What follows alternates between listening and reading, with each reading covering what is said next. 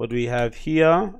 Oh, JW Anderson show 2, debut collection at Paris Fashion Week. This is the first time for JW Anderson showed in Paris, which is interesting because Loewe always shows in Paris. So I'm assuming he's probably main studio might be based in Paris too. So it might be a good opportunity for him to kind of, you know, just kill two birds with one stone and just do the work there. And also I think in terms of competitive spirit, I know those guys won't say it, they probably never admit it out loud, but there's probably a part of him that wants to kind of be in and amongst the conversation, right? He probably rates himself as highly or even more highly than the guys that kind of get all the love now.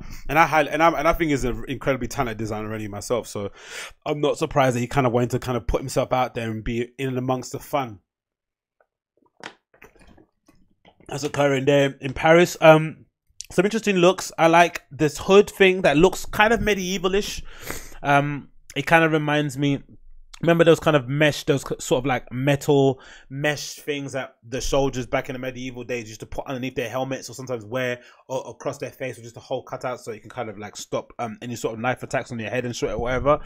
That kind of reminds you of that kind of thing, or maybe sort of like a monkey vibe. But again, if you're talking about design, talking about just quote unquote fashion, this is where the levels are at, isn't it? Like, this just looks insane. Everything about this is just incredible.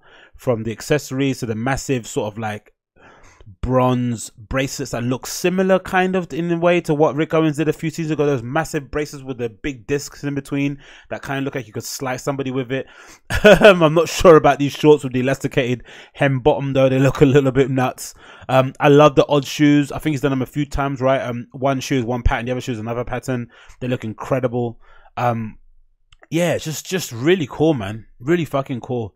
Great bags as per usual from JW Anderson. He kind of takes that kind of same sort of tech, same sort of design aesthetic and ability towards Loewe. They always have great bags, even though they're a storied bag company for the most part. But again, I love the old shoes.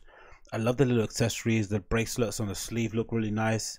And all in all, a fairly solid collection from JW Anderson, debuting at Paris Runway show the other day too. Yeah, all in all, a really nice collection, I think so. One of my faves so far in Paris. We've got a few more big hits to come.